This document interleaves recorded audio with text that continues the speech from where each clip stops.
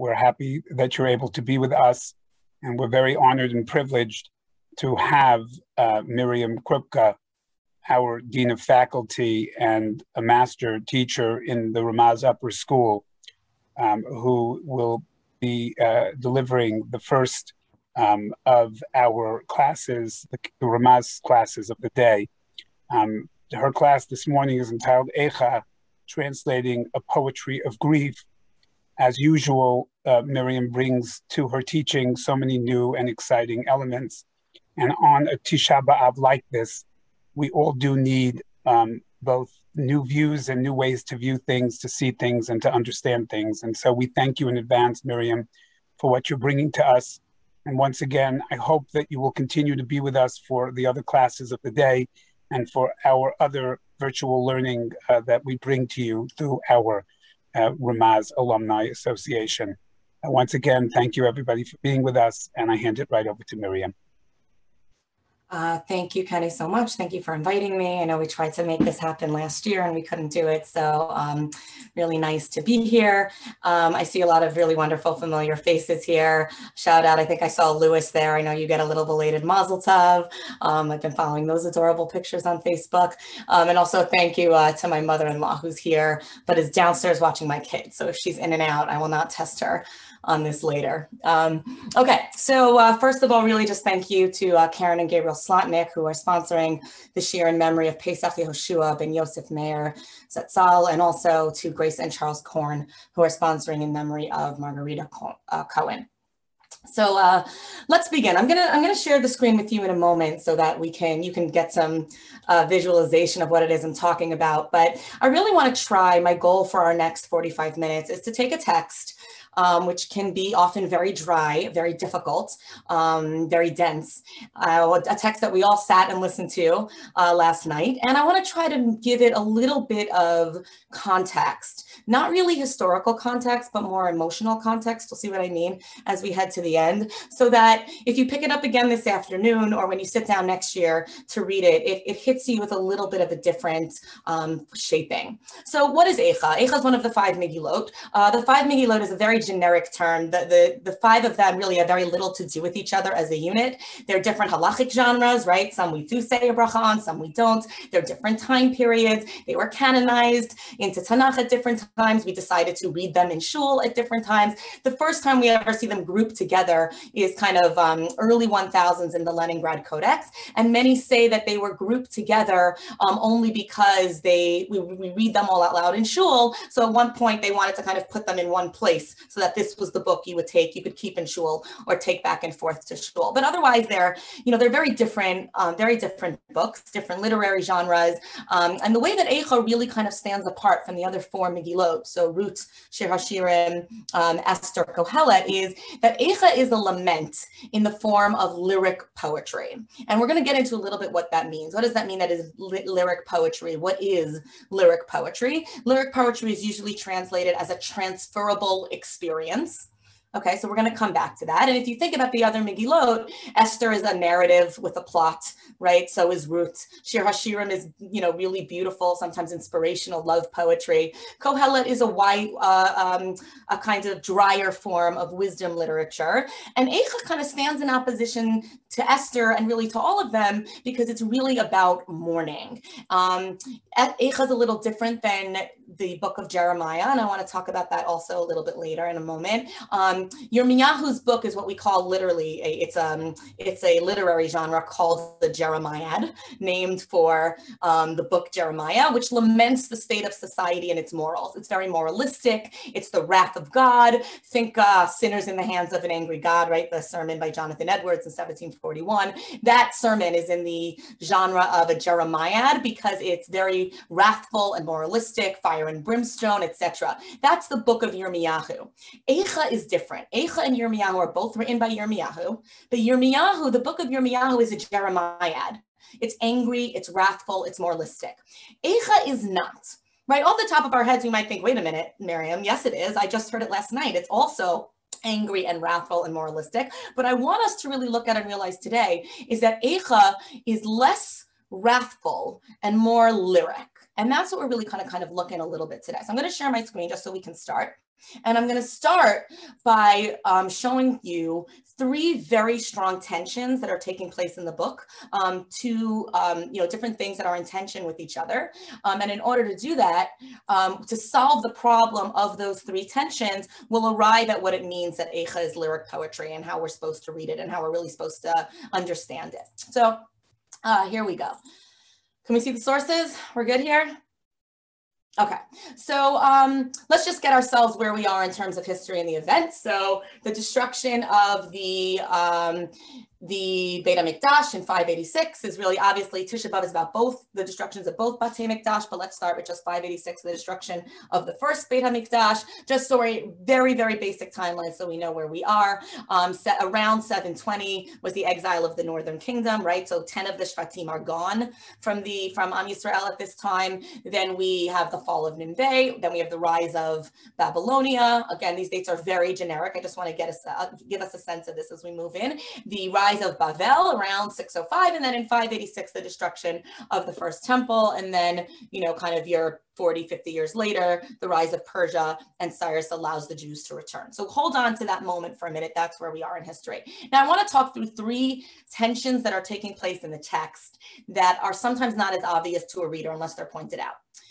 Tension number one, Eicha is a book that in all our minds is clearly tied to an event in history, right? I asked my 6-year-old, what's Tisha B'Av about? Why do we read this book? Because the Babylonians destroyed the Beit HaMikdash and the Romans destroyed the second Beit HaMikdash. It is clearly tied to an event in history. It is written by Yirmiyahu, who is tied to that event in history. It is, by the way, Eicha is the culmination of his two other books. Yirmiyahu wrote Sefer Melachim and Sefer Yirmiyahu. Sefer Melachim and Sefer Yirmiyahu are a how we got to here. Sefer Melachim is a history, how we got to here. Sefer Yirmiyahu is a theological, moral, how we got to here, all the things that went wrong as a community. And Eicha is the culmination, right? Eicha is, here we are.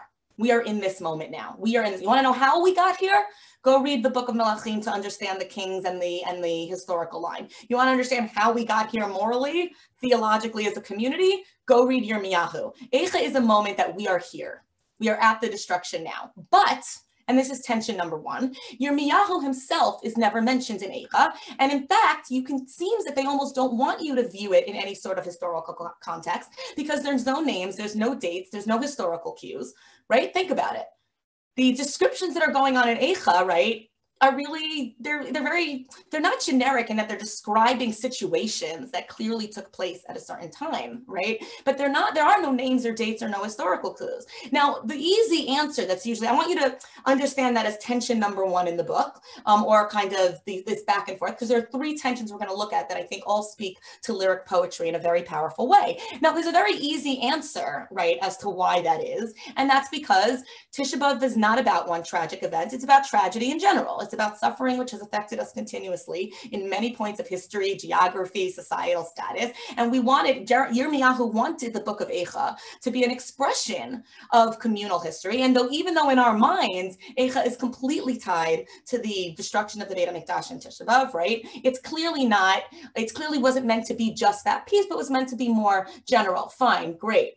And that's why, by the way, we have that famous Mishnah, right? I'm going to come back to Ronald Knox's translation in a moment, but if you take a look here at source 3, we have the famous Mishnah that says that all the different things that happened on Tisha B'Av, right? There are these 5 famous events that happened on Tisha B'Av. So, Nigzar al avotenu shelo yikansu la'aretz. So the decree after Chet HaMeraglim, the spies, that we wouldn't enter the land is on Tisha B'Av. The temple was destroyed both the first and the second time. Nilkeda Beitar. So Beitar was captured, which really marked the end of the Bar Kokhba rebellion once that happened. And the city was plowed. Nichrsha Ha'ir. So that's when Turnus Rufus plows the site of the temple and builds the pagan city of the Aelia Capitolina on that site. That was something that in part led to the Bar Kokhba revolt. And what's interesting is that throughout history, there are lots of events tied to Tisha B'Av, right?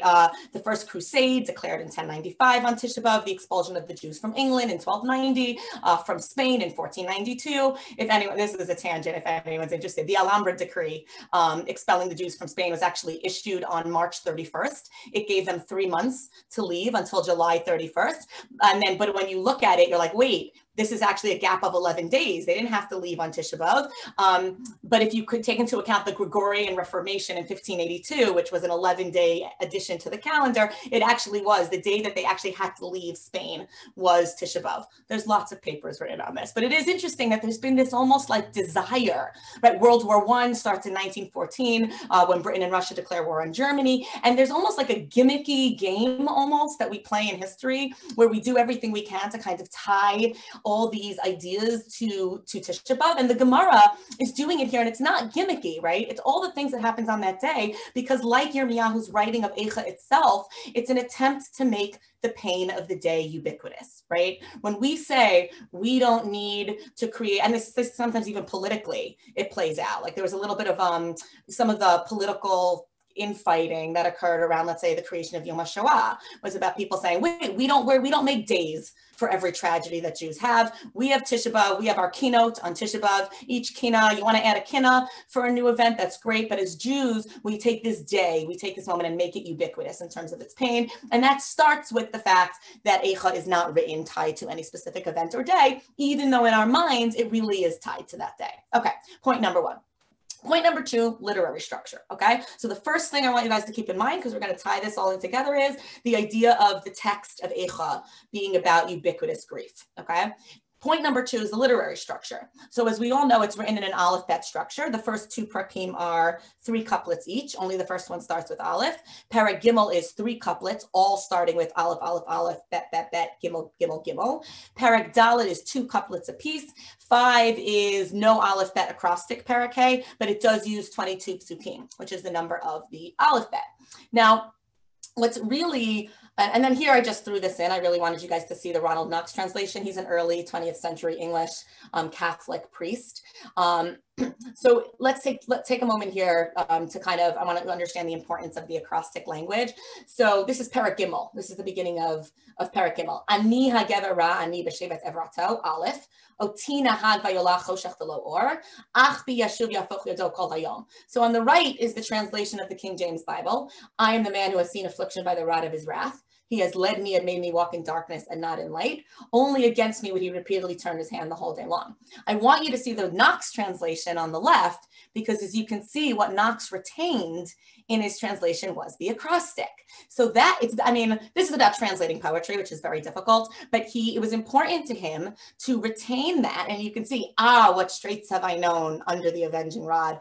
Asked I for a light into deeper shadow. It was really important to Knox, unlike any other translation, and I don't think I've seen any other translation that did this. I saw, it was interesting, I saw a little piece of chapter Aleph in another Eicha book that I was reading, and I'm like, oh, this is so interesting, I want to see the whole thing. The amount of time it took me to track down the entire Lamentations translation of Ronald Knox, I think I ended up having to go into some like dark reference room only of the Columbia Library, and they wouldn't let me copy it, and I'm like, this doesn't exist anywhere, can I please just take a copy? But look at what he did, and he did it because he believed that the acrostic structure was so important to the message of the text that if he translated it out, we would lose something. So why, right? Why is the acrostic structure so important? Because by the way, he sacrifices other things, right, on the altar of the translation. He doesn't get the perfect translation structurally, syntax, in other ways, so that he can keep and maintain the acrostic.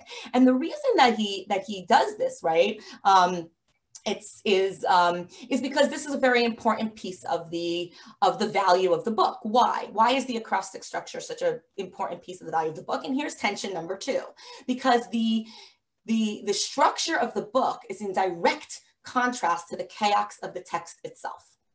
The text itself is chaotic. It is about shattered paradigms of the time. It is about total pain, chaos. We're going to look at that text in a moment. There is no structure to what is occurring emotionally at this moment, what is occurring theologically at this moment, what is occurring to the community. The acrostic is in direct contrast. It has structural value. It's holding the text together in the absence of a plot. The poem itself is very fragmentary, but the structure is A, B, C, D. You don't get a more consistent structure, right? So on a theological, psychological level, the poet is using language as his means of expression, right? And what he's basically doing is saying that one of the ways I'm going to express the poetry here is not just through the anguish of the words, but for some reason, I'm also going to make this a very simple structure. And lots of people talk about why that is. Maybe it's a form of consolation. Like, I know the world seems crazy right now, but A, B, C, this is the basics of communication. We all know this. It's going to be okay, right? Maybe it's a criticism. Maybe it's a critique.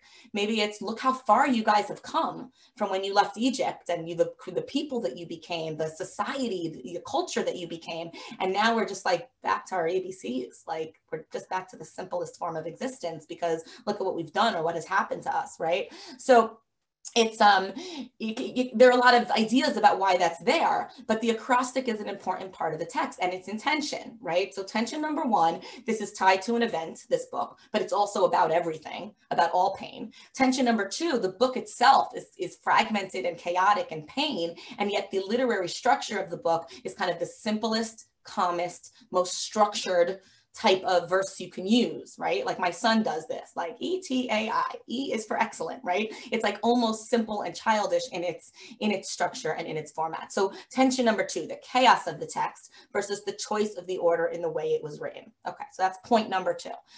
Point number three, and then we'll try to see how all three are feeding a very certain type of expression.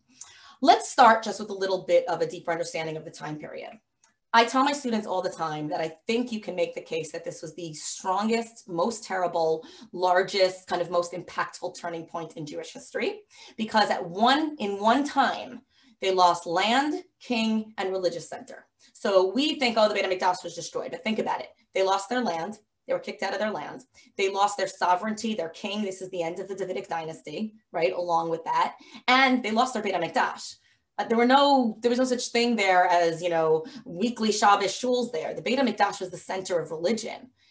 There wasn't really a concept of how and I think it's so crazy sitting here now, I think a lot of us can relate much more to the idea of what happens to religion when you shut down shul, right? After the experience we've all had.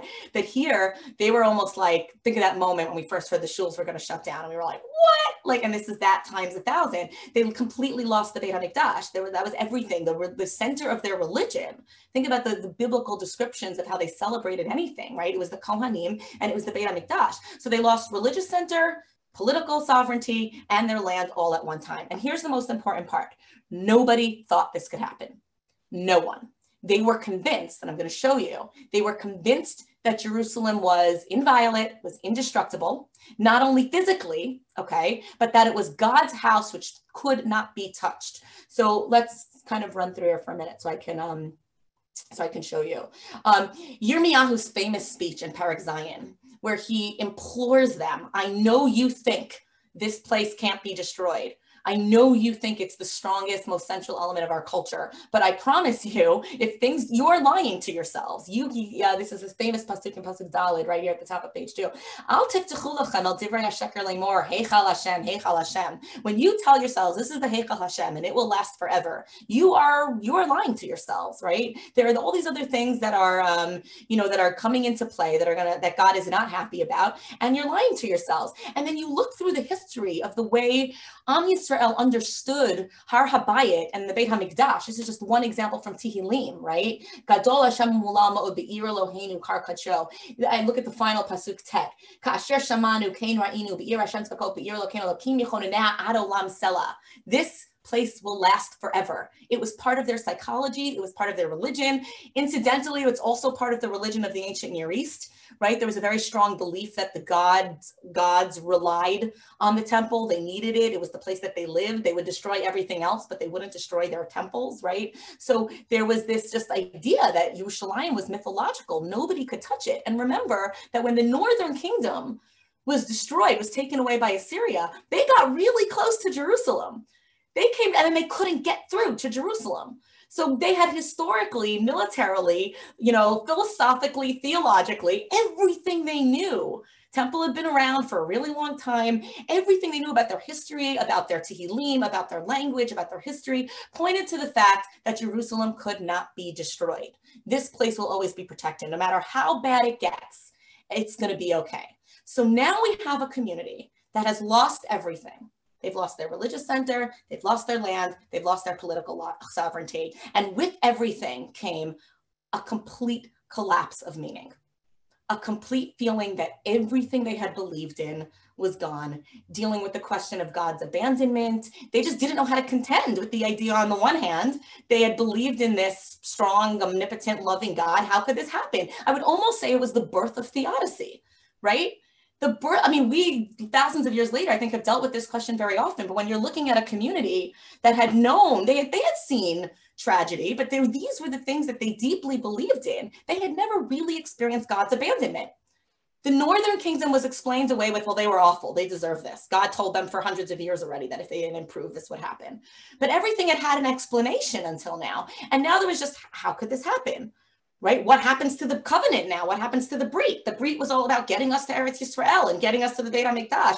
Well, that's all gone now. How do you deal with the question of God in the face of total tragedy and total abandonment when it occurs on such an intense level, everything they had ever known, and when psychologically it went against everything they had known and believed in? So the tension, the third tension I want to deal with in the book is Eicha trying to answer that question. And here's where we're going to go into the text for a little bit. Is Eicha a theodic book or is it not? And when I say, is it a theodic book? So theodicy is from the Greek theos, meaning God, and daiki, meaning justice. Theodicy means creating and understanding, right? What is God's justice, right? Some say that it's any attempt to make human suffering intelligible, right? So is Eicha a theodic book? Is it trying to answer the question of how could this have happened?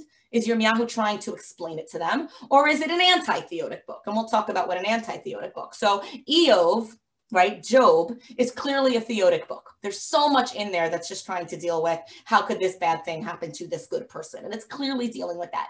But Eicha, it's not so clear. And there's actually arguments amongst commentators about whether or not Eicha is a theodic book, or if you're a bad person, if you think that Eicha is a theodic book, and it's absolutely an anti-theodic book. Okay, why? Like, why can't I think it's theodic or not? So here we go. Here's where we're really going to jump into Eicha for a little bit. So let's go with the argument that it's a theodic book. It is answering the question to a traumatized people. How could this happen? Okay, let's say it's a theodic book. Well, you've got a lot to rely on if you think Eicha is a theodic book, because honestly, all of Devarim, Sefer Devarim, operates theodically in what we call a retributive moral framework. If you listen to God, you will have the land and you will have the Beit HaMikdash and everything will be okay. If you do not, you will get kicked out of the land. So one answer to theodicy is what we call a retributive moral framework, which is this happened to you because you did bad.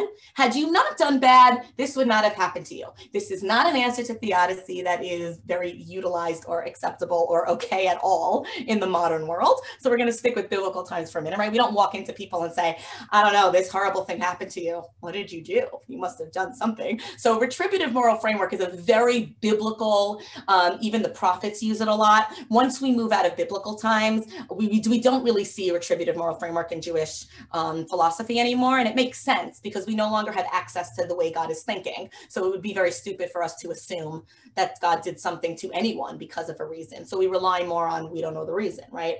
But Devarim, as you can see, it's all over the place. If you start looking for this in Haftorahs and in Tanakh, you'll see this idea of Im shamoat shmo mitzvotai asher anochi mitzavah atzchem hayom la'avat Hashem elokechem u'la'avdo b'chol levavchem u'b'chol nafshechem. Then I will give you all these things: matar artechem, esav bischadcha, hishamru lachem, pen yivtel levavchem, v'sartem ba'avadetem elokim acherim. But if you don't do what I tell you, v'chara af Hashem, God will be angry and you will be kicked out of the land. Avadetem me'ira me'al haaretz ha'tova asher it's so clear in Devarim why you get kicked out of the land, right? Because you did bad things. And the truth is you see hints of retributive moral framework all over Eicha.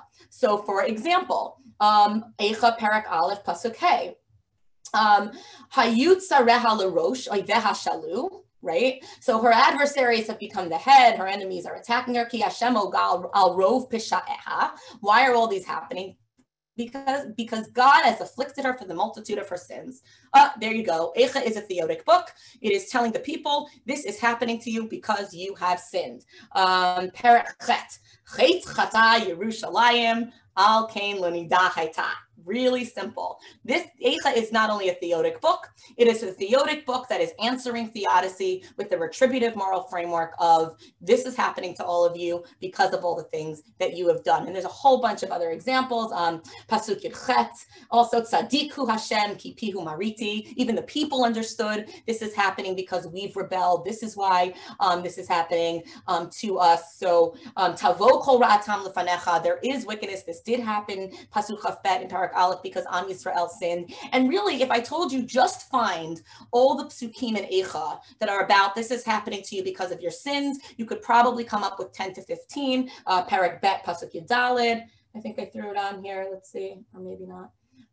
It's also about that this is happening to you because you sinned. Parak Gimel, Pasuk Lamed Tet, Parak Gimel, Pasuk Mem Bet. This is that we are answering theodicy with the idea that this happened to you because you sinned. Now, there's another answer for why Eicha might be a theodic book, and that's something that we call educative theodicy, which is the reason that bad things happen to good people is because through this pain, the sufferer gains a better understanding of his life. He becomes a better person. What doesn't kill you makes you stronger. You know, you come out thinking about something differently or experiencing something differently or having developed into something differently. So that's a second theodic answer. One is, well, this happened to you because you sinned. One is, no, you didn't do anything wrong, but God put you through this because you're coming out in a certain way that's systematically stronger. And the truth is that's actually all over Eicha as well. So almost all of Parak Gimel is this kind of theodicy. Parak Gimel, the middle section of Parak Gimel, Yud Chet through Chaf Bav, is basically a reasoned reflection on misery, right? And is talking about how is this going on? I'm worried. I'm thinking, if you take a look here at he's struggling with this, right? So if you look at Parak Yud Chet, Omar Avad Nitzli B'toch Altimei Hashem Zechor Ani U'Mirdi La'anav Harosh. I'm thinking about what I'm going through and I'm trying to understand it. And then I finally arrive at a conclusion in Chaf Aleph, Zot Ashiba Libi Al Kain Ochil. The more I think about what I'm going through, I arrive at a place that I can have hope because Chaste Hashem Ki Lo Tamnu. I know he's still there for me. It's this reasoned reflection. It's a soulful thinking through, what am I going through? Why am I here? What is this, right? Well, okay, maybe that's an answer to theodicy. God put you through this, right? The reason God put you through this is so that you can kind of think this through in a thoughtful way. All right, so for those two, and most medieval commentators took this view, the Alshach, etc., that the book is theodic, right? That there is a reasoning through of why a bad thing happens. And then you have the approach that the book is absolutely not theodic. The book is anti-theodic. Anti-theodic means a denial of any attempt to justify, explain, or accept as meaningful the relationship between God and suffering. So not there's an answer and I don't know it, that we are not even going to attempt this here, right? That this book is not about thinking through reasoning. And of course, we'll have to ask, well, then what is it about, right? Now, this is, to say the book is anti-theodic is a radical change in thinking for anyone who studied the Nevi'im or even the Torah, because we're built on a very Deuteronomistic way of thinking, right? Schar v'onesh, do good, God will be good, right? And here are the few reasons given for why the text can't be theodic. You may not view the text as trying to deal with an answer for this suffering. It has to be viewed as a denial of any attempt to justify, explain, or accept as meaningful the relationship between God and suffering. So I often, when I start this anti-theodic look at Eicha, I think of a famous statement. I don't remember where I saw it, but it's attributed to Rabbi Irving Greenberg, Yitz Greenberg, where he got very upset at some of the philosophies post-Holocaust that tried to explain how could this be? Well, maybe, look, we got the state of Israel and look at that. And he had a statement that I saw attributed to him in a book once that said, you do not talk theodicy in a room with burning children.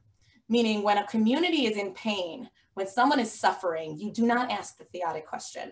You just take in the pain. You allow the anger to simmer. You allow the accusation, the hatred, the I want to walk away from God. You let all of that go. You deny any attempt to find any meaningful connection because you don't talk theodicy in a room with burning children. And this is the approach to Eicha that is anti-theodic. So first of all, where do we see in Eicha that there's an attempt to make the book anti-theodic? Number one, the intense anger and the intense accusation at God that is in the book. This is a person who is experiencing something deeply, deeply painful right now. and you don't talk theodicy in a room with burning children. You are letting this person feel the pain. So first of all, this very intense anger that seems to deny reason, right? Or claim absence to reason. So I'll give you a couple examples. Perek Bet. Psukim Aleph and Bet. And I'll just talk. The word Eicha, by the way, is often used as you're asking it rhetorically. So this idea, how is this happening? How has God taken his beautiful daughter and cast him down? This is not us actually asking, tell me how this happened, God. That's the book of Yirmiyahu and the book of Melachim. Eicha is just this expression of anger, right? You've like, what is going on here? Bila Adonai lo chamal et kol na'ot Yaakov haras be'evrato. You're literally destroying your own children. What is going on here? It is not a what is going on here as a please explain it to me, the theodic reasons for why this is happening. It is a what is going on here, right? He is completely, you've completely broken us. The accusation that is the pain that's going on. And all I have to do is point to the examples in Eicha of the pain of the mothers, the horrible scenes of what's happening here. You can't have this type of pain, these types of accusations, the starving children, the tears, the absolute grief and anger that is flowing through Eicha. That to me, right? Or in Perek Gimel Pasuk Chet, I always thought this was an interesting one. We're crying and you're not even listening. You're gone. The feeling of the individuals in the community in this book are such intense. There's such intense pain. There's such intense anger, accusation, abandonment, right? Think of the end of the book, right? Perek Hey. Here, and Nun Bet, I just wanted you to throw in, there is no cause. There's quite a few places in Eicha where the speaker is saying, I don't see a reason here. This doesn't make sense. And of course, Lama lanetzach tishkachenu ta'azveinu larachamim. Why are you doing this to us? So the grief and the pain and the anger and the accusation and the abandonment, all three of these seem to deny a sense of justice, and they're denying a search for justice, right? It's a focus, because the anti-theodic approach to Eicha claims that one should focus on the experience of the pain rather than on the analysis of the cause, right? It's not about figuring out how we got here. It's about we are sitting in something really, really awful right now. And you know what? Maybe it's because we sinned, or maybe it's because it educates us. But in the end of the day, none of that works and none of that is fair. And really, in the end of the day, all that stuff is ridiculous. When you sit where I am right now and you experience what it is that I am going, it's what one scholar calls moving from between confession to complaint to abandonment. It's like, I don't know what we did. Why are we doing this? And another major piece that often points to the anti-theodic is that often scholars and commentators point to the fact that Sion is often portrayed as a grieving, violated woman and as a victim rather than a perpetrator, right? If you want to say the answer to what happened here is that you sinned, what about all the places in Eicha where the people of Yerushalayim are victims? They're not perpetrators, right? There's all you feel is the pain of what happened. You're not given a sense of like this happened because you sinned. It's like lightly mentioned and then the author runs away from it. So the idea that there's so much pain and that there's no access to any comforting image of God at all, right? It's not exactly a Jeremiah on the one hand, but all you feel is the pain. I mean, the book is all you feel is the pain. And that, says the anti-theodic camp, is the problem with the theodic message. It doesn't hold up, right? There's some references to sin here and there, but for the most part, again, Rabbi Greenberg, no statement, theological or otherwise, should be made that would not be credible in the presence of burning children. That was his exact quote, right? How can you start with theodicy when you're sitting in a book that is explaining this situation in ways that, unfortunately, we have modern day examples we can point to. You don't write a book about theodicy when you're sitting in the middle of the Holocaust. Like, that would be the anti-theodic kind of approach. So tension number one, the book is about an event, but it's ubiquitous. Tension number two, the book is chaotic, but it has this very simple structure. Tension number three, is Eicha trying to deal with theodicy or not? Can you find an answer to pain in the book, or are you not supposed to be looking for an answer to pain at all in the book? You're just supposed to be kind of taking it in. So with that full setup, I want to talk through a couple of purposes of the book that I think take all three of these things into account. So purpose number one, Eicha is about giving the human being a voice, It is giving a voice to anger. It is a book that is not supposed to be about God's perspective. It is a book about man's perspective. Most of Tanakh is God's perspective. It's God telling us what he thinks, what we should do, how we should be better, what the right kind of life is. But Eicha, and this is a beautiful piece I saw from Chaim Angel. It's actually his description of the book of Kohelet.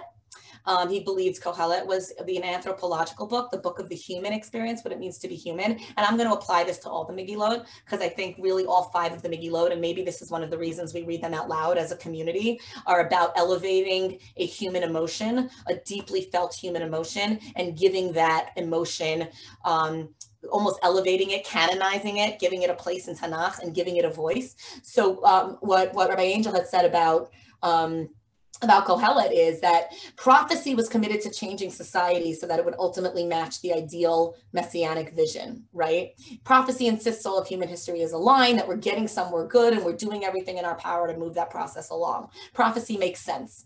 Human perspective doesn't make sense. I might know that that's the ideal thing, but I wake up in the morning or something bad happens, or I look around and I say, I don't understand this world. I think it sucks. I don't think we're moving towards a messianic era. I think bad things happen and I don't understand them, right? So what Rabbi Angel said about Kohelet is that it needed Kohelet to represent the confusion. Kohelet's about confusion of the human perspective. And then we need prophecy so that there are moments that we can transcend ourselves and our limited perspective. But if Eicha is about the human condition of pain and anger and fear, right? Pain and anger at abandonment and at loss, then the book is here, right? Not that the primary role of the book, the prominent role here of the lament and the complaint, right, is not that not only do we tolerate human input, we require it. It is our responsibility as a community to bring our concerns, our pain and suffering, right, before the throne of God, to say out loud, we are in pain, we are angry, and we do that as a community. We sit there, we say this out loud, right, as a community, and we give voice to the expression of grief, right? So if we look at it, right, it's very, it's a kind of making anger a legitimate stance, right? It's not the only stance. And Yirmiyahu is not willing to not say we didn't maybe, on the one hand, deserve it on a certain level, but the idea that through this book, we are giving anger a legitimate stance in our community and in our canon, right? That's what this is there for. Now, I've always liked that idea, and I thought it was an interesting one, right? And part of that, by the way, is because we're giving it a voice, we are allowing ourselves to work through the pain, right? So you have all these different ideas of kinds of the role of language and the role of poetry. The Haney piece I really love the most in Source 8, when a poem rhymes, when a form generates itself, when a meter provokes consciousness into new postures, that is already on the side of life. Once you write something down, you make it a text. You make it lyric poetry, especially lyric poetry, which is transferable experience. You're not only allowing the anger and the voice of grief to have a voice, you're also helping people work through it, right? We're expressing it. Why do we have Shiva visits?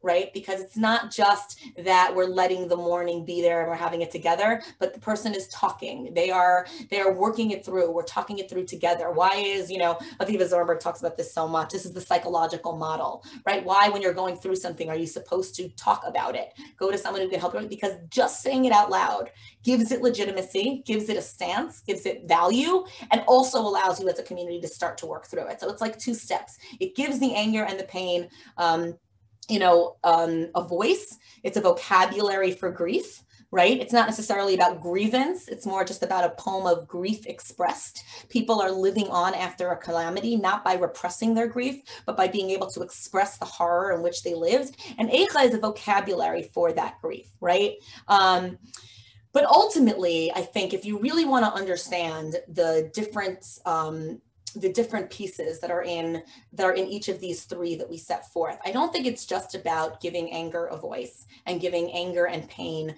and theological confusion a voice to work through.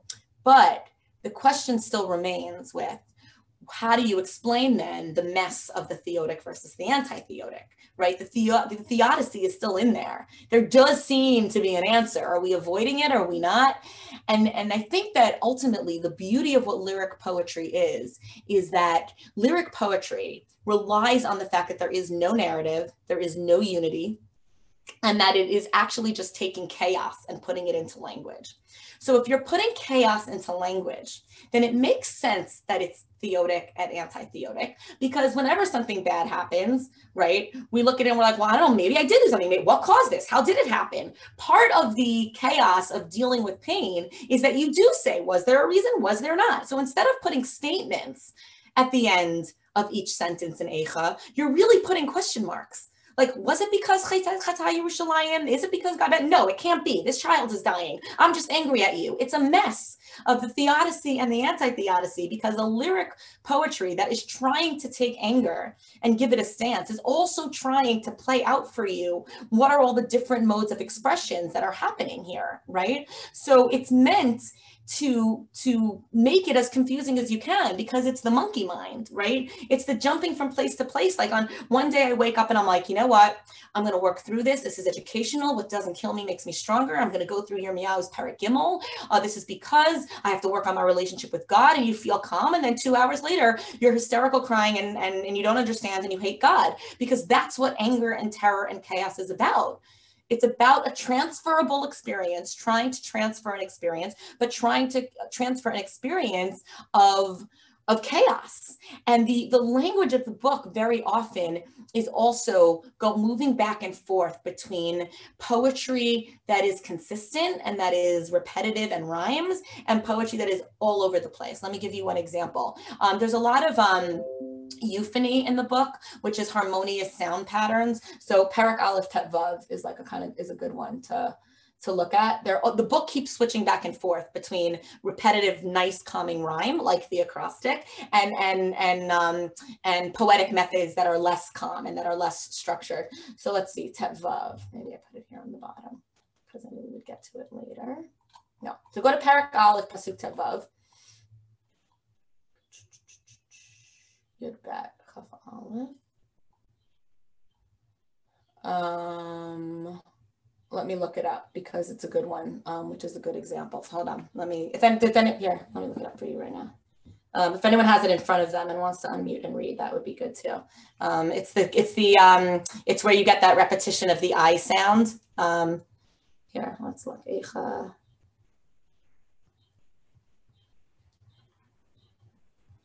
Here we go. So Perek Aleph Pasuk Tet Vav is a good example of the repetition of the poetry in a very calming way. Here. Sila kol abirai, Adonai b'kirbi, kara alai moed l'shpor bachurai, gam darach Adonai lebetulat bat Yehuda, the I. So there's this kind of, this harmonious sound patterns, the emphasis on the I. There's a lot of internal rhyme you often see. So Perek Aleph Pasuk Yud, Yado parash sar al kol machmada, kirata goyim ba'u miktasha asher tzivita.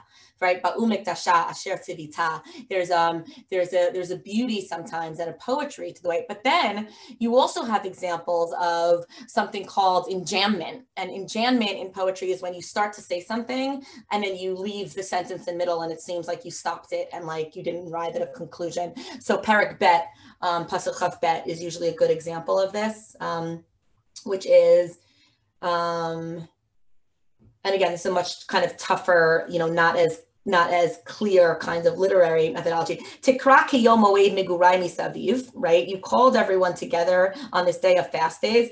V'lo haya bayom af Hashem palit v'sarid asher tibachta. And then it just ends. It doesn't explain why you called everyone here together. It kind of creates this tension because you called us as to a festival and then it stops and then it kind of goes into the second idea and doesn't take you anywhere. So it creates tension by leaving the end of the line open with no closure. So even in the literary aspects of the book, you're seeing this moving back and forth between poetry and then it's just chaotic lines that don't seem to rhyme and don't seem to have a point or say anything. And that's really the representation of exactly what we're trying to do here, right? Which is this idea that we're a community that can deal with grief together. We're dealing with this grief together. The book itself is trying to deal with answers to that grief. It's theotic and it's anti-theotic. It's about an event and it's not about an event. And the question is that what this is really meant to do is give the community the voice of that grief. And what's really interesting is it goes through all types of grief, right? Perek Gimel is the individual thinker. Perek Aleph is the community. Sorry, Perek Aleph is the outsider looking in. Perek Hey is the communal grief. It's all these different kind of versions of grief that it's trying to pack into one book, right? Aleph is the outsider looking in. Oh my God, this is awful. Gimel is the individual. Hey is we as a community and what we're thinking. And what's interesting is the only voice not heard from is the voice of God, right? It's our language here. And what's really interesting about that is that in Mesopotamian city laments, when a city was being destroyed or a temple or people were being destroyed, it's usually the deity who speaks, right? It's the God that is speaking. And here in Eicha, there is no element of the God speaking. It's all the people speaking, right? It's the idea that we are giving a voice to communal grief. It's not tied to history. It's a universal expression of grief. It's not about answering questions of theodicy. And it's giving us a language of expression. And that language of expression is both the structured acrostic, but also the chaos of the text, so that you've got both those things together, because the experience of grief is that it often feels chaotic. And then there are moments of, okay, this is what we're going to do. This is how we're going to react as a community. We got this. And then we're right back in the chaos. So the text itself is wrapping up all these things together in order to give us that language and give us that experience. I really just kind of want to end. I mean, this is a beautiful piece about how we use narratives and we use stories to kind of comprehend things, and that the kind of the most important way that we find self-existence and communal existence is through stories. But I was also thinking a lot about Orwell in 1984, when you think about this, when you think about the idea, right, Orwell's idea that language not only creates meaning, but can create reality, right? That the more we are able to give voice to something, right, then the more that thing becomes alive for us, becomes valid for us, becomes a form of something that is deeply felt and understood by the community. Versus if you don't talk about something, it not only leaves the vocabulary, it leaves the reality of the people. And there's something kind of deeply meaningful about the fact that in the writing of Eicha, Yirmiyahu was not writing a book that was about, and obviously this is just the famous piece about Newspeak, right? There would be many crimes and errors which would be beyond his power to commit simply because they were nameless and unimaginable. When you don't name something, it becomes something that actually falls out of not just the vocabulary, but the existence of a people. Once you don't have language for something, it ceases to exist in a certain way. It certainly ceases to exist with complex and nuanced meaning. And the fact that we have this book that is running through so many types of experiences of anger and grief, the structure, the loss, the chaos, the theodicy, the anti-theodicy, the pain, the lack of understanding, the event that is an event that, obviously spreads out into, forget about just the aspects of Jewish history, what it means to be human, right? To suffer with lack of understanding and pain and terror and loss and trauma. And then we said, well, this is really important enough, this human voice, that it needs to become not only part of the canonical language of our people, but it needs to be elevated. It needs to be one of the books that are not God, that are not theocentric, that are anthropocentric, that are the voice of humanity, because human beings cannot survive if they don't have the language that these things are felt deeply by the people who are experiencing them. And that's not, I think it's a way to look at all 5 of the Megillot, that they're all stories that are meant to be paradigms for the human experience, that are giving us a language to deal with something deeply significant and real about the human experience. And through that experience, to work ultimately towards some sort of comfort and community, even if that's not the point right now in this moment. And I think that's something that we're definitely kind of become very aware of, the idea of language and the sharing of language, and then just really understanding that that's the reason that this book is here in this way. And in the end of the day, maybe that's why the 5 Megillot were the ones that were picked to be read out loud in shul, because you can't have a book that's about giving language to something and then not also add in the element of the language being oral and being read out loud. And we can talk about that a whole other time. What changes when a text is read out loud and is experienced together as a community. So all those aspects together, I think, should really help us to think about this day. Yes, it is still a day that encompasses so many terrible things, but if we want to draw some comfort out of it, which one could argue I shouldn't be doing now based on, but since we're heading right into Chatzot now, I would say that the comfort we draw is that we have texts like this, invaluable texts that we have and that we share together as a community, whether we share them live or we share them on Zoom. And through that, the idea of managing grief and dealing with pain and dealing with trauma is something that our community, unfortunately, has a history with, but has really, really learned how to make part of its vocabulary, its reality, and our communal relationships. When I tell people who are not, Jewish about what Shiva is, they're all like, oh, that's incredible. Like this idea that we come together and we talk, or we just sit together and we don't talk, but that there's almost sometimes, maybe sometimes it's a bad thing, no such thing as personal held in grief. It has to be shared with the community. It gets pushed out. And Eicha is the book and the language and the vocabulary by which we push it out.